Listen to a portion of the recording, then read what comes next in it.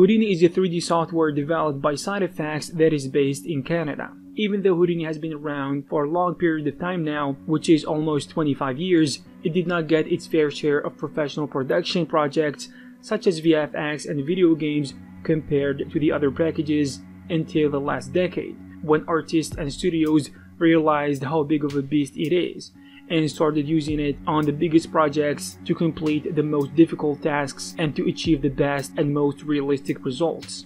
Its exclusive attention to procedural generation distinguished it from other 3D computer graphics software. Today we're gonna take a look at what Houdini is and how it is being used in different industries to help artists and studios work on their projects. Number 1. Film and television. SideFX Houdini is a 3D package that can be relied on when it comes to visual effects production pipelines, and it offers a fantastic set of features for creating visual effects, or what is known as VFX. It can be used for creating visual effects and integrating them into live action shots, achieving incredibly high quality results. Due to this, it is being used more and more in live action movies, especially blockbusters. One of the reasons why Houdini is attractive is its ability to achieve high levels of flexibility and control to enhance both creativity and productivity. In addition to that, Houdini has primarily a procedural workflow that can help artists more easily respond to the director or client feedback with the ability to make changes at any time, even deep into production. Houdini can be used to create feature film quality distraction effects with its advanced particle and dynamics tools. Actually, some of the best studios rely on it to work on blockbuster VFX using particles, fractured rigid body dynamics, and to create massive simulations using tools such as packed primitives to optimize memory and take projects to the next level. Houdini is also used by a lot of VFX studios, small and large, to do a lot of work that is usually outsourced from bigger projects like movies or TV series, especially in the last decade, during which way more work for VFX artists became available because of the growth in the quality and in the quantity of CGI in entertainment projects.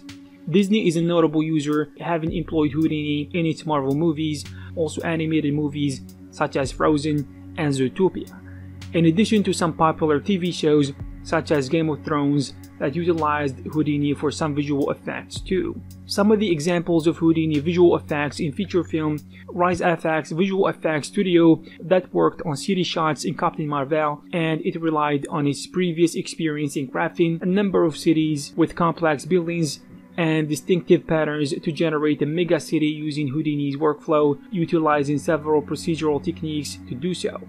With so many building pieces and the need for fine detail, SideFX set to work in building a city as efficiently as possible. The building process started with layout and animation in Maya before moving into Houdini for asset shading, lighting, and final rendering, which was done in Mantra. For the upper part of the city, SideFX crafted gross shapes based on the concept art, and background buildings were achieved with scattering tools. Also, DNEG, which is a British motion picture visual effects and computer animation studio, was given a task of working on one particular sequence in Men in Black International, where the twins face off against the film's two heroes, Agent H and Agent M. DNEG solved the energy effects for the twins using Houdini, which came about via a combination of particle and fluid simulations. They started by investigating astrophotography of galaxies and nebulas. The most important visual difference between cosmic dust and earthly dust is the presence of millions of stars. They tested both particle and smoke simulations and found they could get the detail they needed with particle renders and the motion they needed from fluid simulations, and they ended up with a sort of nebulous volumetric thing with tiny stars scattered throughout. Another example is ImageWorks effects simulations for the super elemental and the surrounding tower bridge scenes. A lot of attention was paid to the lighting interaction from the various effects. In particular, the light cats from the fires and lighting had to interact with all the other elements on the characters and environment. They actually used pretty much every trick in the book to accomplish mysterious effects. They used particles mixed with volumetrics and at times generated surfaces along to evac these particles and volumes. Then lots of composition work was done to help add the extra level of detail. Using Sony's pipeline tools based around Houdini, ImageWorks was able to quickly propagate the effects from shot to shot. Number 2. Game development. Houdini can also be a very good 3D package for video game developers, especially with the procedural approach, which can be a smarter way to create quality games and to achieve a great gameplay while meeting deadlines and keeping costs under the budget. Speaking of budget, Houdini offers an indie version for those indie and small game developers who can't afford the full price, which is a nice thing because honestly not all devs can afford the cost of the software used for creating video games. As an example, an indie game development studio used Houdini in the development of their game called Planet Alpha. Planet Alpha is an adventure that takes place in a living alien world where you have the ability to control the day and night cycle. It combines fast platforming, puzzles, and stealth elements with a unique art style to create a unique experience for players. Houdini was used by a team of 3 artists to create a large variety of assets for different environments such as jungles, deserts, mountains, and floating islands. They also used Houdini to model characters, generate mountains, clouds. Overall, they used Houdini's procedural workflow because they needed a lot of iterations and automation to make this project possible. Houdini's ability to create visual effects is not limited to film and TV shows only, because it is possible to bring high-quality effects into video games with Houdini's particle and dynamics tools.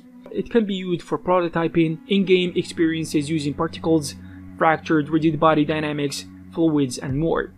Using Houdini's procedural workflow, it is possible to create large-scale environments and rapidly iterate throughout the project's lifecycle to bring the environments to life. Also, one of the best time-saving options that Houdini offers is procedural terrain generation using height fields to quickly layer shapes, add noise, and run erosion simulations. Even though there are a lot of other tools that can do this job combined with the power of a game engine such as Unreal Engine or Unity, if you have Houdini at your disposal, you can quickly achieve realistic terrains for use in a game engine as well. As an example, Ubisoft used Houdini to help build the beautifully realistic world set in Montana. Their procedural tech art team developed tools in Houdini for freshwater, power lines, sand, cliffs, fog density map, and a world map. Using Houdini engine, these tools were fully integrated into the Ubisoft game engine editor so that game artists could craft the world using Houdini tools from the game editor environment they are comfortable with.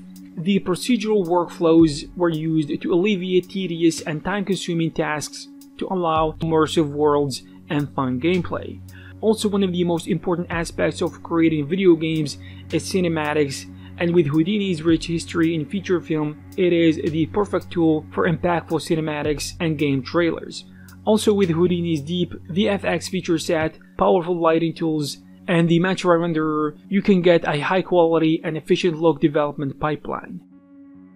Number 3. Motion graphics and advertising. Advertising is a big market for studios and artists using Houdini that focus on this type of work. And in the same way that Houdini can handle the different entertainment projects, it is used to produce professional TV commercials for some of the biggest brands and companies in the world.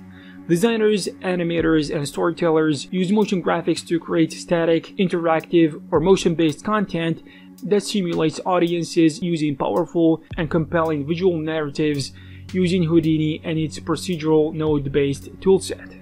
One of these studios is Megalis, which is a Tokyo-based studio specializing in high-end VFX. They created a beautiful abstract advertising for the Chinese phone manufacturer Xiaomi, taking the viewer on a journey from tiny to massive, all in one camera shot. They did this using Houdini's procedural workflows that allowed for quick iterations to power Megalis's creative process. Also Unexpected, which is a post-production studio in Germany that is relatively new user of Houdini for ad production, they put it to good use to create a gorgeous environment for this Huawei commercial featuring Gal Gadot.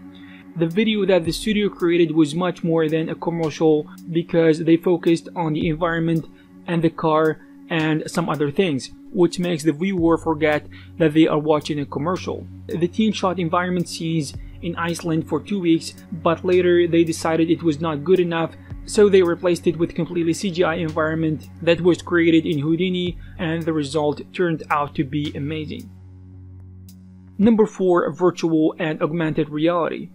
VR and AR are interesting fields that a lot of companies and studios are starting to rely on more and more. Generally speaking, the purpose of using this technology is to create deeply immersive environments where audiences can experience the digital world with a new level of vividness.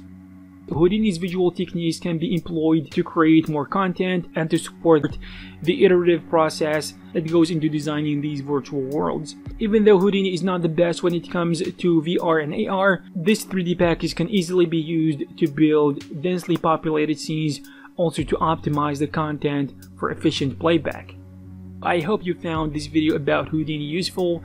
If you have something to add, please leave it in the comment section below. Also, you can check some of our previous videos. Thank you very much, and I will see you in the